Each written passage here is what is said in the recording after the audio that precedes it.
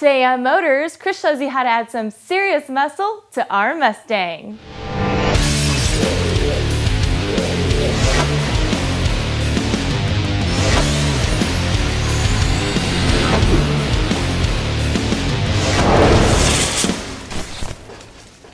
Hey, welcome to Motorz. Now in our last episode called Mustang Restyling, we took our 2010 Mustang GT to Vegas and outfitted it with a ton of appearance products that gave it an aggressive look, but no muscle. So in this episode, we're taking care of the performance side of things by installing a ProCharger Supercharger, an airlift suspension system, a MagnaFlow exhaust kit, and to help stop this beast, we're going to install a big brake kit from SSBC. Now everything from suspension to performance to sound is going to be addressed in this episode, completing our 2010 Mustang build. Now with so much to install, we're going to need a bunch of tools too. So let's get Bridget in here so we can talk all about tools. Now in this episode we're installing a whole lot of different products on our Mustang, so naturally you'd think that we also need a whole lot of tools, right Bridget? I know, Chris. But we actually end up reusing a lot of the same tools over and over. Some of the things that you're going to need include an electric impact wrench, a drill driver, a reciprocating saw or a hand saw will also work, but you're going to need some air tools because we're going to be working on the engine as well as some suspension components. For our brakes, you're going to need some brake clean, a new bottle of .4 brake fluid, hose pinch clamp, plastic pry tool, center punch, some drill bits, Teflon tape, some RTV, some plastic razor blades, or you can also get away with a gasket scraper, as well as some common tools that Bridget's got right over here. What you got? You'll need various wrenches, needle nose pliers, adjustable wrench, a ball peen hammer, mallet, ratchets and sockets, a torque wrench, work gloves, and safety glasses, Chris. That's right. Now we've got so much to install, so right after this break, we're going to get started on our Supercharger. It just never ends with you. I feel like if it's not one thing, it's another. Well, that ends today. The Craftsman C3 line. One battery, more than 30 tools, and the power to tackle any job that stands in your way. You're welcome. The C3 line from Craftsman. Get the new, more powerful XCP battery. Now runs up to 4 times longer. Craftsman. Trust in your hands. Now to crank out more horsepower, the easiest way is to bolt on a supercharger kit. Now ProCharger hooked us up with their P1 SC1 intercooled supercharger kit, which gives us an additional 70 to 75% horsepower gains running on pump gas. Now we already showed you in a previous episode how to install this kit, so today we're just going to show you an overview of the parts that we've got here on the workbench, as well as an overview of the installation. Now like I said, we showed you the step-by-step on this kit 2 years ago in Season 4, Episode 5. Just visit our website or Google ProCharger install. Now this time around we're installing a kit on a newer Mustang, a 2010 instead of a 2008. We've powder coated the tubing to match the factory red paint, and this kit comes with a newer programmer, which we'll show you in a bit. We also added this digital Aeroforce interceptor gauge, which fits all standard gauge pods of its size. Just wait till you see where we install it. The installation of the ProCharger P1 SC1 is a lot easier than you think, and it all starts with removing the bumper cover, airbox, and fuel injectors, then replacing the crank pulley, bolting on ProCharger's bracket and head unit, the intercooler, installing all the tubing, the mass airflow meter, and fuel pump booster, just to name a few. Now these steps are all documented thoroughly in our previous episode, including dyno results, and ProCharger's detailed installation guide is top-notch, showing you everything that you need to do along with color photos. The trickiest parts are installing all the tubing in very tight spaces that at times look like they won't even fit, but they do, and installing the fuel pump booster located under the rear seat. Just be sure to take your time. It's also a good idea to read over the installation guide several times, watch our previous episode, and make sure you have all the right tools before you get started.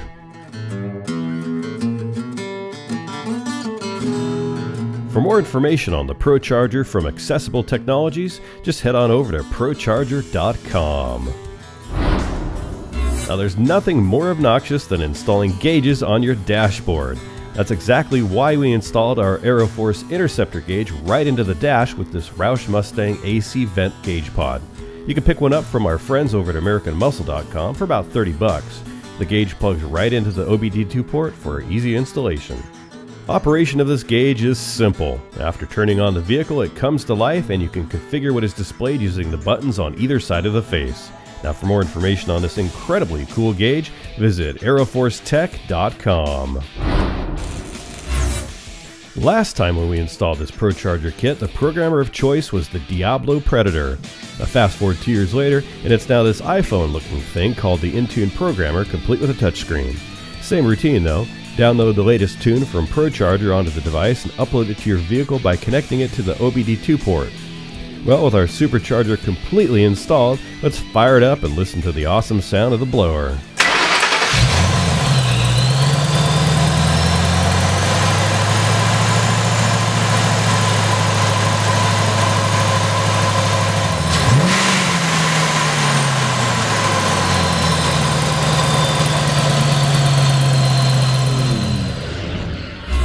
Once you open up the front end, either with a new air intake kit or in our case, a supercharger, you've got to open up the back end as well.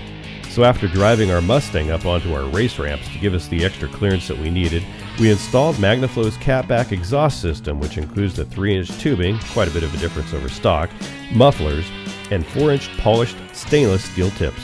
For a detailed step-by-step, refer to our previous episode at our website. Just be sure to take your time, install everything loosely until everything is in place, then torque it all down. Find out more about MagnaFlow's complete line of products by visiting magnaflow.com.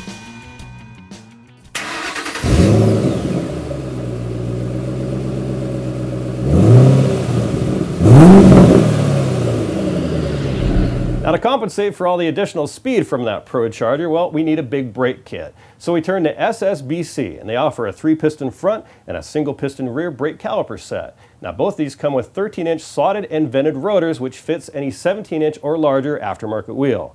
This takes about 3 hours to install, but you may need a friend to help you bleed those brakes.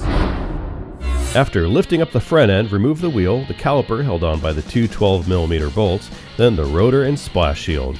Also be sure to remove the banjo bolt that holds the end of the brake hose to the caliper.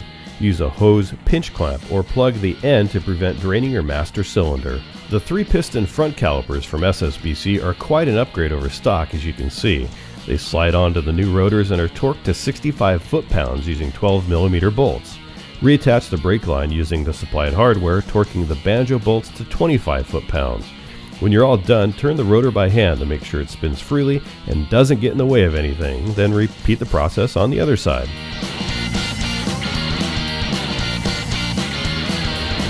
The rear brake upgrade is similar, but you will need to install a mounting bracket to the inboard side of the axle, securing it down 65 foot-pounds of torque using the supplied 12mm nuts and bolts. You will also need to relocate the parking brake cable using the supplied L brackets on the lower caliper mounting bracket bolts. After repeating on the other side, have a new bottle of .4 handy and bleed those brakes. Just be sure to keep an eye on your master cylinder and always keep it at least 1/3 full. Now for more information, visit ssbrakes.com. Taking a very short break after installing our SSBC Big Brake Kit, we popped the hood and installed this sweet looking billet engine cap cover kit from Ford Racing for the radiator, oil, washer fluid, brake fluid, power steering, intercooler reservoir, and oil dipstick handle. It's made from machine finished billet aluminum, features the Ford Racing logo on each cap, and takes just a few minutes to install. To further dress up our supercharged engine bay, we swapped out our boring stock valve covers with these awesome looking chrome covers from Ford Racing. Now outside of some RTV and some plastic razor blades or a gasket scraper, you just need some basic hand tools. To remove your stock valve covers, disconnect your battery, remove your coil plugs and any hoses that are in the way, then the bolts that are holding down the covers. Once you've got the old covers off, remove the stock rubber gasket, then using your plastic razor blade or a gasket scraper, carefully remove any adhesive or other residue left behind by the old covers. Then add a few drops of RTV to the new valve covers and install. Tighten the bolts to 10 Newton meters or 89 inch-pounds in the pattern specified by the instructions, starting in the middle and working your way outward, alternating sides. Then reconnect your coil plugs, tubes, and your battery. Now when we come back from our break, we're going to bag our Mustang. If it's your car, why not make it your interior? Visit catskin.com today to find out how. Catskin. Express transform, drive. We've lowered Mustangs in the past in the traditional manner, but not today. We're about to bag this Mustang with Airlift Performance's front and rear kits, along with our Autopilot V2 digital control system. This kit includes absolutely everything that you need, including the air compressor and tank, bagged struts for the front, rear shocks and air springs, the manifold, the remote control unit, and all the necessary wiring, harnesses, airlines, fittings, nuts, and bolts.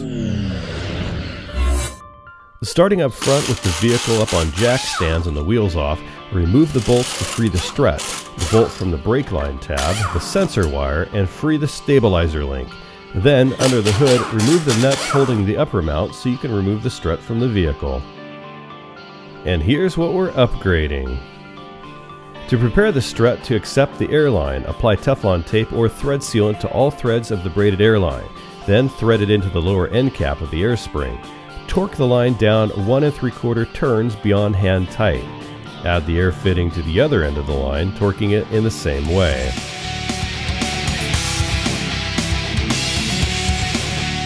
With the airline connected, insert the strut back up into the pocket with the notch facing outward. Secure it using the provided nuts, torquing them down to 18 foot-pounds. Reinstall the bolts, stabilizer link, brake line, wheel, then repeat on the other side. Moving on to the rear of the vehicle, disconnect the stabilizer bar, then with the axle supported, remove the shocks, then slowly lower the axle until the springs can be removed.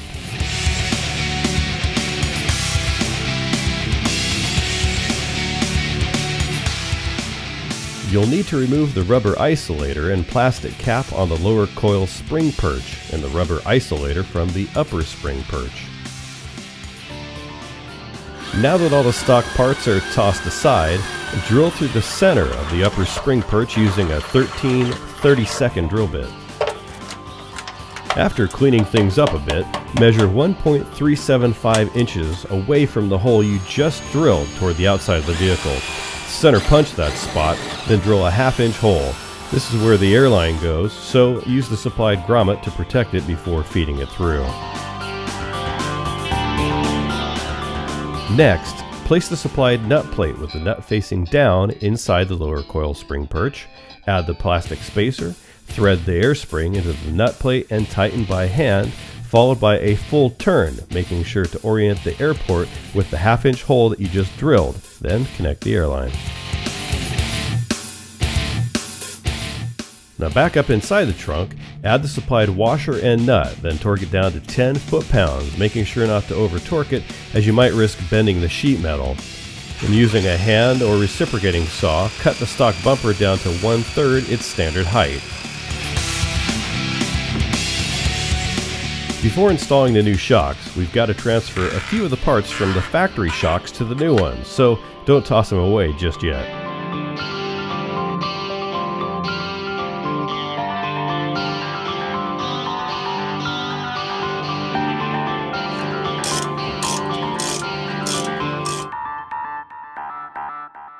Now we've mounted everything, however the bag is not seated properly. This is common and there's an easy fix. Just push some air into the line with a blowgun until it inflates the bag and it realigns itself. Lift the axle up and reinstall the lower shock bolt, but don't torque it down just yet. Reinstall the stabilizer bar, route and secure the front airlines, make the necessary measurements and adjustments. The installation guide goes into detail on this. Then torque everything down.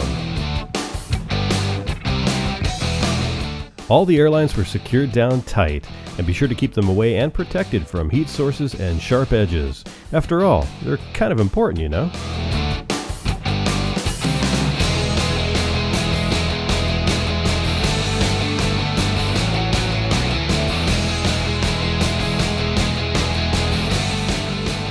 Connect all your airlines. Now the manifold is clearly marked with FL for front left, FR for front right, etc.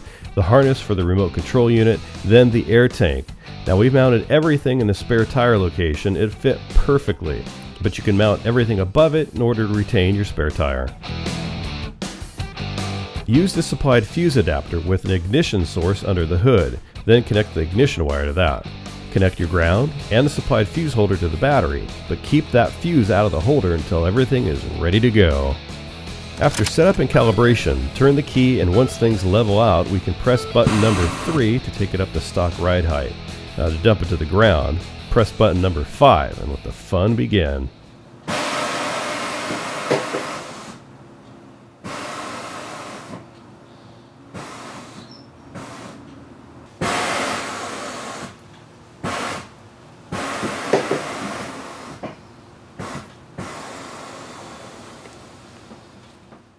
You can also press 2 buttons at a time to raise the front end or the back end, or even all 4 buttons at once. To enter the settings menu, hold the number 1 and 5 buttons together for 5 seconds, and then use the number 8 button to scroll down and the number 4 button to go back up. To go to standard ride height, press button number 1 twice, which is also the automatic selection when the key is turned on and you're ready to go. Included on our list of must-have mods for every Mustang in our shop is this hood strut kit. It's very easy to install and allows you to eliminate your stock hood prop, which we probably should have done before the Supercharger install. Pick one up from silverhorseracing.com. E3 Diamond Fire spark plugs are the most powerful spark plugs you can buy. They deliver a more complete fuel burn, more power, better economy, and reduced emissions. E3 Diamond Fire spark plugs at auto parts and lawn and garden stores everywhere.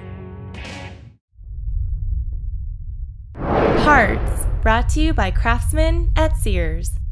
I've got a new tool in the shop to show you guys today. Craftsman was kind enough to send us their brand new C3 Max Access Auto Ratchet Socket Kit. The pass-through design eliminates the need for sockets and makes it easy to work on those long rods or bolts. It also sports a small, efficient hand design so that you can get into those cramped, hard-to-reach places, and even includes an LED light for those hard-to-see spots. The C3 Max Access allows you to tighten or loosen at up to 225 RPM with variable speed control. Heck, it even allows you to switch to manual mode for a finger-tight finish. It includes the 3 socket sizes that you use the most: 3/8, 7/16, and 1/2 inch, plus a square 3/8-inch adapter, the battery, and charger. The Craftsman C3 Max Access is the perfect ratchet to get the job done right. Now for more information, just visit craftsman.com or click on the parts button at our website. That's so cool. Increased fuel economy is something that everyone wants these days. But what if I told you that you can increase miles per gallon while adding horsepower as well? Well, you can do that with a set of coil packs from Granatelli Motorsports, and you don't need to be a hot rodder to do it.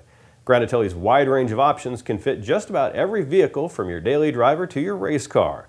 They offer several product lines ranging from the OEM Replacement Series to the Pro Series Extreme line for vehicles that have supercharged turbo or nitrous setups. Their most popular line, the Hot Street Series, is a 45,000 volt rated coil pack that offers increased horsepower, torque, and gas mileage, and is a perfect mid-range offering for your car or truck. The patented design produces nearly 0 ohms of resistance, delivering up to a 400% increase in efficiency over stock coils. How do they work? Well, their coils feature a silicone magnetic steel core technology that reduces the distance the charge has to travel from 6 feet to just 2 inches. And brass secondary contacts provide the maximum output every time. With more than 6 performance options to choose from and more than 600 applications, all with a lifetime warranty, Granatelli Motorsports has you covered. Now for more information, go to granatellimotorsports.com. Hey, have you ever seen a supercharger with a touchscreen control? Well, here it is. This is ProCharger's newest supercharger called the i1. It not only produces the largest power gains, but it also happens to be the world's first programmable ratio supercharger. So what's the deal with the touchscreen? Well, this is an optional touchscreen device that you install in the vehicle, and it allows you to switch between 3 factory-supplied performance modes, as well as a custom mode, of course. It literally cranks out more boost at the touch of a button. The patented programmable i1 design produces an immediate response, even at low engine RPM, without any turbo lag or boost fall off at higher engine RPM. This cool new black finish is available on select applications. Now also sitting here on my workbench is ProCharger's new, larger air-to-air intercooler, which covers over 1,000 horsepower, and it's available as an upgrade for most applications. Made right here in the USA, the ProCharger i1 is currently available for 2011 and newer 5.0 4-valve Mustangs, 2010 and newer Camaro SS, the LS3 Corvette, and Ford F-150 SVT Raptor, with more late model applications coming soon. For more information, check out ProCharger.com. Letters, brought to you by E3 Spark Plugs, born to burn. Hey, welcome to Letters. Now before I answer some of your letters, head on over to our Facebook page and like it, and if you're on Twitter, follow us at Motorz. But before you do either of those things, go to our website at motorz.tv and bookmark that sucker. Now our first letter comes to us from Jeff, and he writes in and says, I found your show on YouTube and now I just can't get enough of it. I'm restoring a 1969 Pontiac Firebird. We swapped out the stock cam and lifters for an Edelbrock Performer Plus. How do we determine the proper pushrod length? Well, Jeff, order up a pushrod checker tool, which will enable you to get your pushrod length. You're going to want the rocker arm tip centered on the valve with that valve closed. And our next letter comes to us from Dustin. He writes in and says, I'm looking to rebuild my small block, and I'm looking for a good, reliable shop crane or engine hoist. Got any ideas? Well, Dustin, engine hoists can be rented as knockdown units or tow behinds. They're also very affordable and available from local retailers for under $500. Just wait for some good deals. Now, if you use it a lot, it's best to buy one. If not, just rent one for now. And finally, our last letter comes from Brian. He asks, if you only drive 8,000 miles a year, should you change your plugs on a time frame or just go by mileage? Well, hey Brian, if you install good high-quality spark plugs like these guys right here from E3, they'll rarely require replacement. It's always a good idea to check with your owner's manual first, though.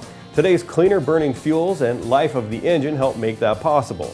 Just try to drive your vehicle as much as you can. Not surprisingly, they like to be driven, which helps keep everything lubed up and happy. Now, I'd like to thank Brian, Jeff, and Dustin for sending in their letters. They all get free E3 spark plugs for their ride.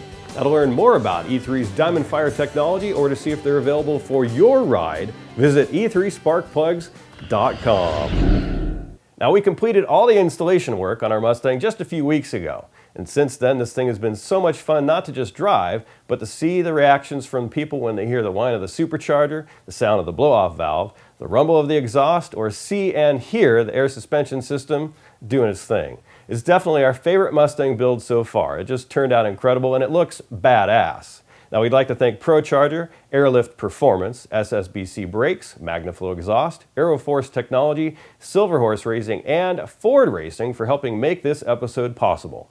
Now, for more information on all the products featured in this episode or to watch more episodes of Motorz, just head on over to our website. We'll catch you next time on Motorz.